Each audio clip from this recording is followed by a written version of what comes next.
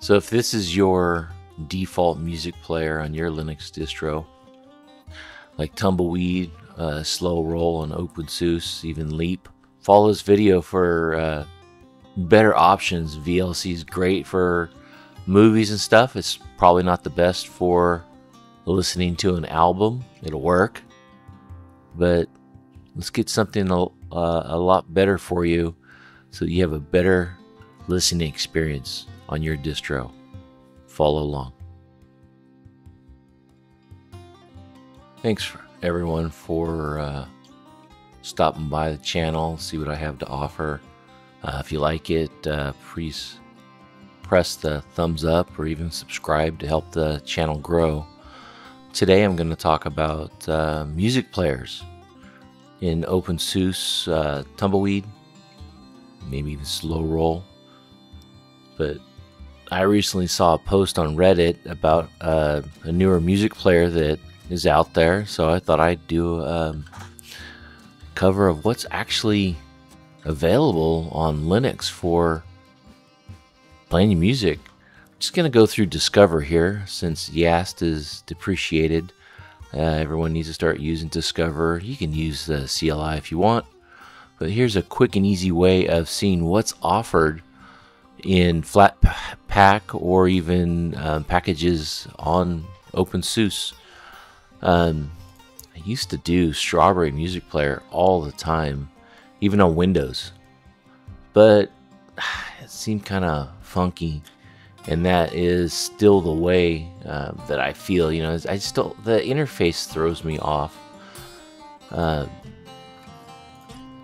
Clementine, I like Clementine. It's really close to Strawberry. I believe it's a fork of Strawberry. I do have that installed on my computer. Not my favorite again. And you can go down MusicBrainz cards. Not the music player. That's the software that finds all the album covers. I haven't used a lot of these. There is a ton of offerings. I do have Fuyan installed. I don't use it. I couldn't get into that interface. There's one in here that surprised me. Of course, you have Plexamp in there. I used to use that. But what I have is... Oh, Amarok. Yeah, I used to use Amarok a long time ago. I haven't installed that in years.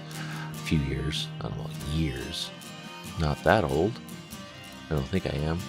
But Elisa, I guess that's how you say it. I was using that for a while and enjoyed that. Go through here. There is a ton of music offerings in OpenSUSE. Flatpak gives you that option to install and try out many different things. You can still use Flatpak. Don't have to. But yeah. So that's Discover. So here's MusicBrainz card. All you have to do is hit add your folders, not add your files. So yeah, for MusicBrainz, you have to import all of your music. And what it does, it goes in here and it says with a little star that it's made a change, like downloaded your album cover or updated a file. Then you just go here and hit save, and then that'll write the missing information and have it when you play it in your music.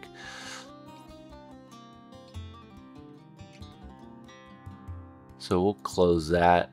The one thing I didn't know that OpenSUSE had was Finamp. I use Jellyfin for all my own media. You can go in here and connect to Jellyfin, find your album and hit play, and it plays your music. This is new. I really haven't played with it, but that's cool. Clementine, like I said before, you know, I've used this for many years. But you can go through here. I like how it separates your music with letters, so you know where you're at. It's just a little eye candy thing. It's not functionality, but yeah, this is kind of cool for Clementine. It's been a while since I used it. I might check this out some more. Elisa, I guess that's how you say that. I've been using this recently. I really do like it. Straight to the point. Yeah, it's good stuff. But this is the new one that I found on Reddit a couple days ago. Mtoc. I really do like this. I like the layout. I like the left side. I wish they did put the alphabet in between the transition. I think that would be a plus for this. There's supposed to be a carousel right here. I was checking out on their GitHub page. At least they show it. I'm thinking I'm a revision behind, or the Flatpak is. So I know Flatpak usually is behind on their updates. It's not as fast as possible, but that's okay. I like Flatpak. I like this. I know the updates will come. But yeah, just to go down and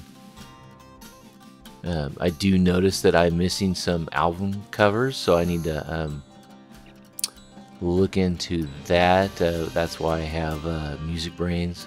It did find a few, but I haven't gone through all of my music, all my owned music. I have a few thousand CDs, a lot of my stuff that I've had over the years.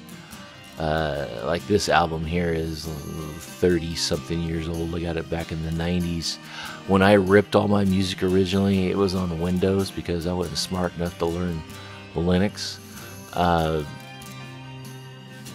The Windows software that I used, it was probably just a music player from Windows by default.